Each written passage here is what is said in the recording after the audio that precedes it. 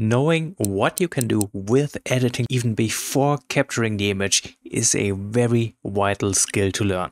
Let's take a look at this example. As always, if you want to follow along, you can find the raw file in the link of the description of this video, and now let's begin. So here we have a rather boring looking image. We are missing contrast and the colors really are not pleasing. But on location, I already knew there were things I can do in Lightroom to make it a lot more interesting. For example, take a look at the sky. We have some really nice puffy white clouds in here. And behind those clouds we have a cold blue color tone which is a little darker. We can take advantage of that contrast by using masks and thus make the sky look more dramatic. What about the distracting objects in the foreground? On location it might look ugly, but you can actually get rid of them with the newest update now even in Lightroom. So removing them will make the image less distracting and will in turn create a more pleasing composition. What about the colors? Since we're working on a raw file, these look especially flat, but with a little bit of color grading we can change that. These are all factors which we can know before even taking the image. I'm going to start this by cropping.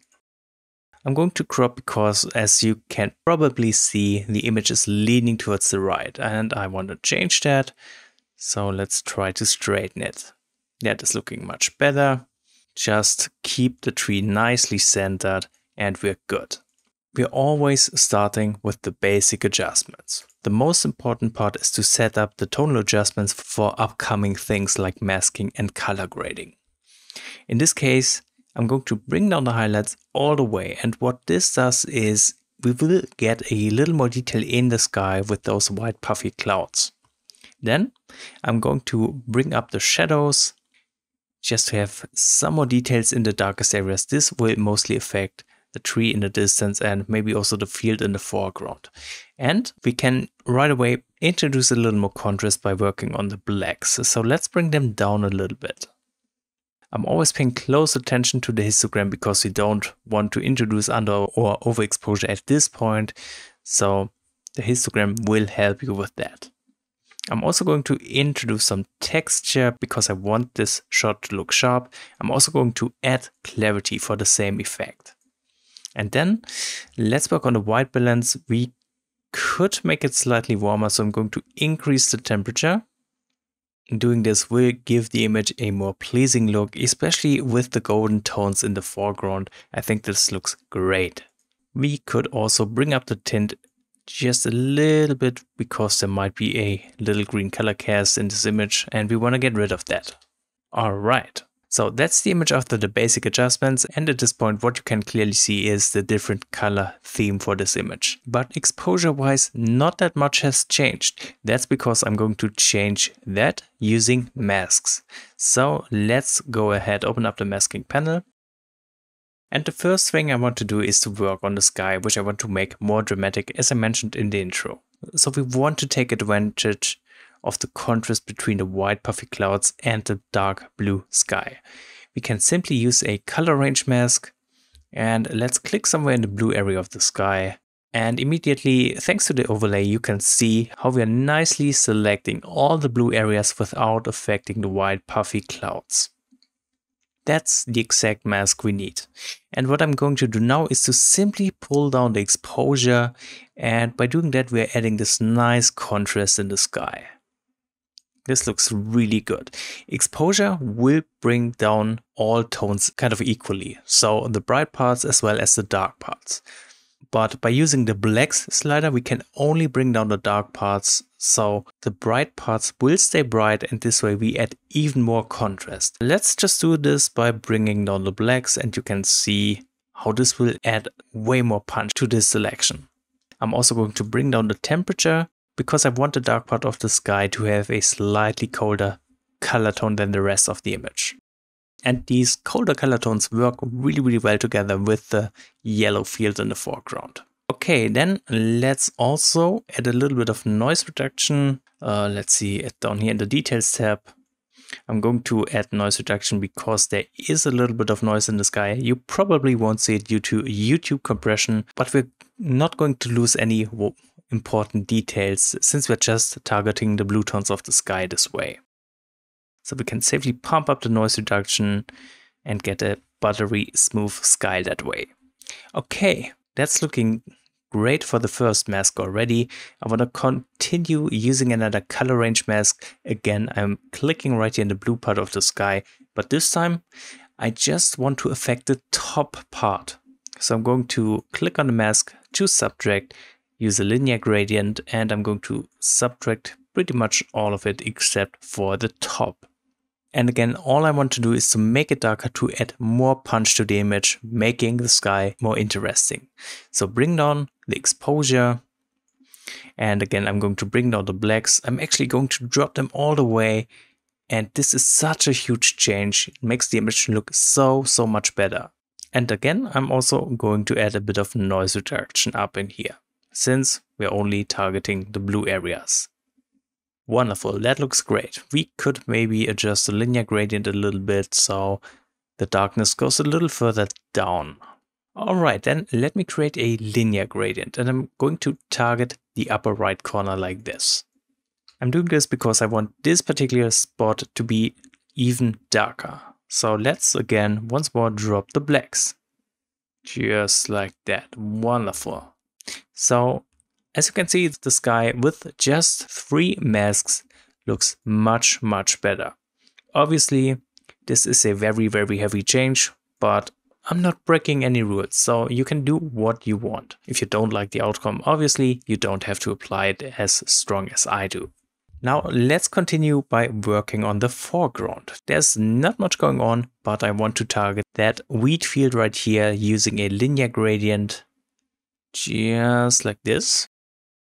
And I want to make it brighter, so I'm going to bring up the whites, pay close attention to the histogram because we don't want to overexpose. And I'm also going to bring up the blacks. This will lessen the contrast, but it will also give the wheat field some kind of glowing look. And I think this looks super good. And finally, I actually think that's it for the foreground, but I want to use one more linear gradient covering the sky like this. And what I want to do in here is to use some clarity. And clarity will make those puffy clouds pop even more. So I'm going to add quite a bit here, but since I'm only targeting the clouds up in the sky, everything's fine. Perfect.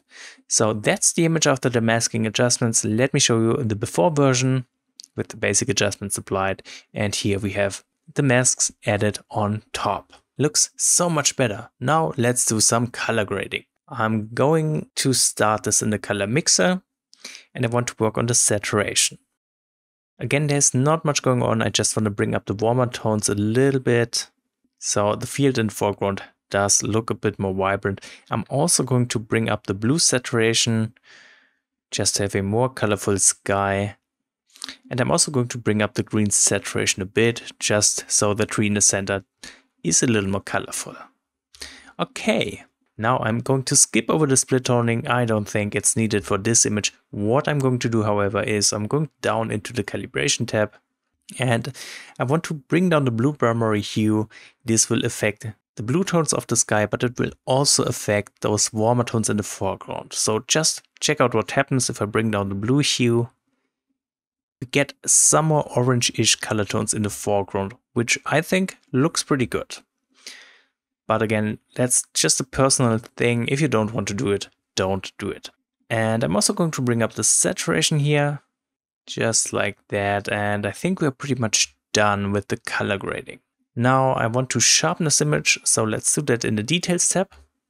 I'm going to use the same settings as I always do. I bring down the radius all the way, I increase the details all the way up. Then we want to hold down the Alt key while we increase the masking slider so we can nicely see where the sharpening will be applied. And now let's increase the amount of sharpening. Okay, done. So that's looking pretty good, but another thing I want to do is some focus stacking, and of course you need to clean up the image of those distracting elements. As I said earlier, I could do this in Lightroom with the new AI removal tool, but since I'm going to do focus stacking in Photoshop anyway, I also want to clean up the image in Photoshop this way. First, we need to apply these editing settings on our focus stacking image. So I'm going to select it down here and let's hit synchronize, check all and hit synchronize. And with that out of the way, right click on the image, go to edit in and choose open as layers in Photoshop. So here we have the two images open up as layers in Photoshop. You can see as I turn them on and off, these are not aligned perfectly. So we want to do that first. Select both these layers, go to edit and choose auto align layers and just hit OK. Photoshop will do the rest for you. And when I turn them off now, you can see they are much better aligned. Not perfect, but that doesn't matter for the focus stacking part. I'm now going to apply a black layer mask on that top layer. So I'm holding down the Alt key and click on the layer mask icon. Then let's grab the brush tool by pressing B. Set the foreground color to white. And now I'm going to brush over the field in the foreground to reveal the sharp version here. Just like that. I'm doing this really roughly. You won't notice the transition between those two layers anyway in the distance. So I don't need to work too precisely here. Alright, that looks great. Now, of course, I also need to crop the image a bit. So let's hit C. And I'm holding down Alt and the Shift key to keep the proportions and nicely crop the image. Again, I'm keeping the tree in the center, of course. And that's it. So focus stacking is done. Next up, let's clean up the image. I'm going to merge these two layers by hitting Ctrl Shift Alt E. And then I'm going to use the spot healing brush. And first I want to get rid of these sensor spots up there in the sky. That should be it. And now let's clean up the foreground. For that task, I'm going to use the remove tool. And let's zoom in.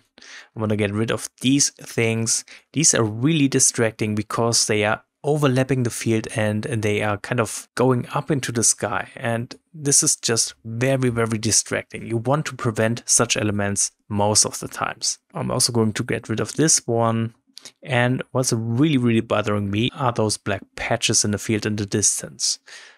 So I'm just going to try to get rid of those by painting over them with the remove tool.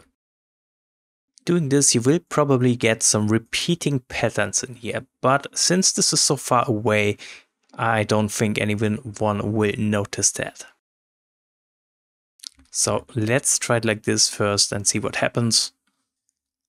Want to get rid of a few more, so let's once more use the remove tool. And right here you can see these repeating patterns, but they are so small, zoomed out, you won't notice them. So that's okay. All right, let's fill the selection real quick. Perfect. And that is the finished image. This is what I pretty much had in mind when I was shooting this scene on location. I knew what I was able to do in Lightroom with the darkening of the sky and the focus stacking on the foreground and the removing of the distracting elements. That's something that's really important to learn, and it just comes with experience. I hope I was able to bring that point across. If you have anything to add or have any questions left, let me know in the comments, and thank you so much for watching this video.